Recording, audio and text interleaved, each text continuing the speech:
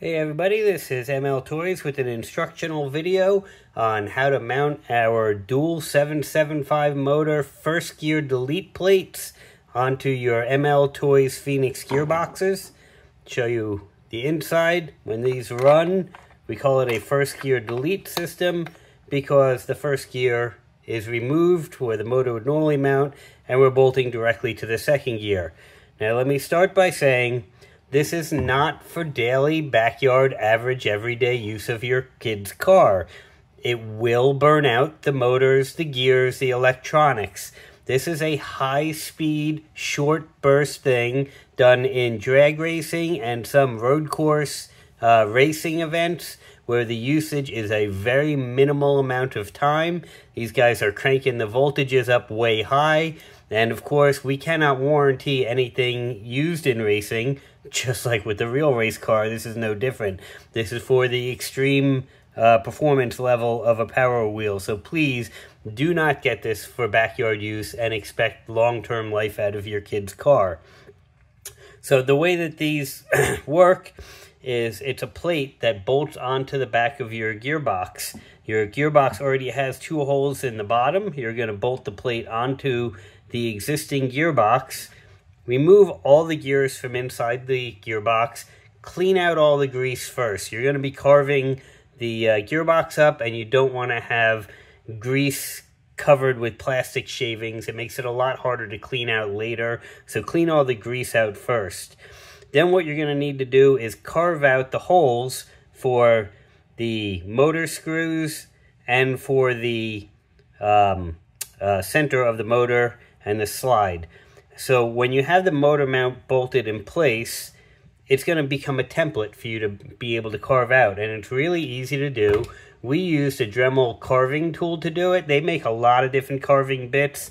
This is really soft plastic. It's very easy to carve up with a variety of tools. Just if you're using like a Dremel, use a high RPM. You're really almost more melting than you are cutting as you follow the lines along the template to get the motors mounted in place. The holes, these two holes for the motors where they pivot on, you can drill a 4mm hole if that's easier for you. You're also going to have to carve away some of the plastic that is the bracing. Don't worry about that because you're putting a metal plate on the back and that's going to become the bracing for it. You're also going to pull the first gear shaft out and that's no big deal. That pulls out with this pair of pliers that's just set in place. There are some people that think, well, let me just cut a giant hole for the motors instead of, just cut this whole area open. You don't want to do that because the motors are going to torque. They're going to twist in here with the amount of power you guys are putting through here for racing. And it will pull the whole plate. So you want the motor mounts to actually be bolted into the plastic. You can, if you want, once you're bolted together, put motor mount screws through with large washers and give even more support. That's going to be entirely up to you.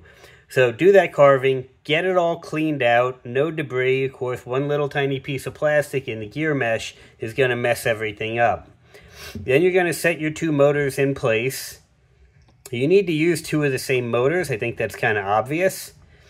And then you're going to have to put the pinion gears on. Now these have adjustability. We can go all the way down to a 10-tooth pinion gear and up to, I believe, a 23 is the most we've gotten on here. The larger the pinion, the higher the top speed, but the less torque. You're going to want to adjust that based on your track conditions and your power that you're putting through it. It's a big factor in getting the most top speed, whether it's a road course or a drag strip. It does make a total difference in the gear ratio that you're putting on.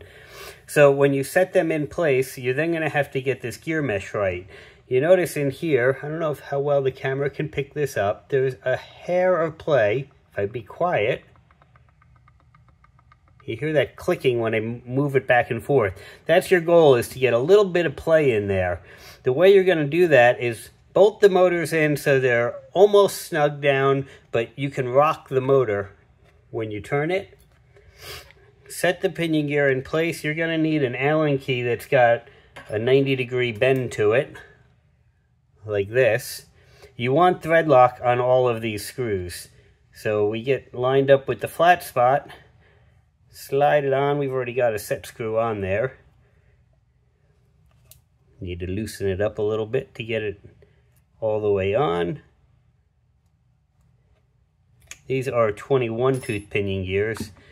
Then I'm going to drop the gear on. And you notice we've cut a little bit of this brace just for gear clearance. So to get the gear mesh proper, I'm going to take a regular sheet of paper, fold it in half, slide it in between the gear. You might need to roll it in. Move the motor close. And now while the motor is close, see, I've got this locked on tight enough now so the motor is not going to move. Now I can pull that out, set the pinion gear on. Let's see if I can get that in quickly and easy, because you guys get bored watching our videos.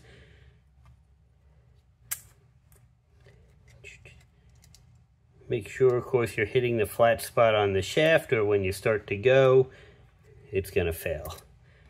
Now, should be, when I put this one on, that one's got a little more play than I'd like. You can do it by hand when you get good at it, but a lot of people, you know, after time, see, that's a good mesh right there. Over time, you get really good at it, and then you tighten the motor screw down. Do these by hand when you tighten them. If you do it by power drill, you're going to sink into the plastic, and that's no good. How much you engage, you see this one's fully engaged. Let's see if I can get that angle in there. This is fully engaged. If I missed a little bit, it's a little set deeper on. So if you set deeper on, you actually are now getting less friction, but you're getting less endurance and durability. So that's up to you how much you want to engage for, you know, like everything in racing, the closer to the edge you get it, the faster you'll be, but the more chance you'll blow up. You can use this kit with just one motor. Some racing arenas only use one motor first gear delete, and that's fine. We've actually been told by most guys they're getting more durability out of the gear with two motors on, and that makes sense because it's sharing the torque load across the gear and making it a little easier on it. Once you get that bolted on and tight, again, everything thread locked, be sure to grease the shafts. You do not need for racing to grease the gear at all. Nylon gears are kind of self-lubricating. That's not where the heat and the friction are coming from. It's coming from this gear going really fast on the shaft. So you want some lubrication on the shafts. Our gearboxes also have extra grooves over a stock Power Wheel grease to fill with over a stock Power Wheels gearbox to fill with grease to keep the final drive gear going smooth. So once you're done, you just get those on, drop all your gears in. Again, once everything's lubricated, close up the gearbox, bolt it tight, and go. If you have any questions, please email us. Obviously, mistakes at this power level and voltage level that you may be running are pretty fatal. So talk to us before you experiment with anything. We'll see if we can help you out. Again, this is for the extreme level of racing, so make sure you understand the risks you're taking when you want to go fast.